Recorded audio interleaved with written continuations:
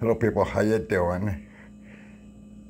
Some of you people have seen where I paid $3.50 for a glass of milk and $3.50 for a cup of coffee.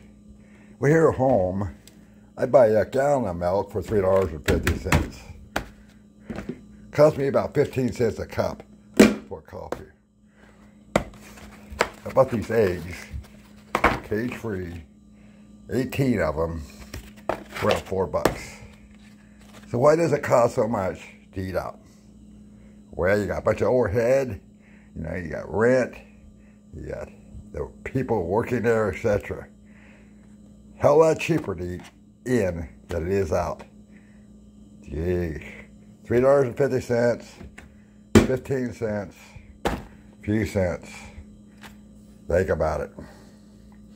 People, you're being raped, and screwed, and everything else. And you keep paying. Not me no more, baby. You would never see me in a Black Bear restaurant or any other restaurant that costs $3.50 for a glass of milk and $3.50 for a cup of coffee. Think about it, people.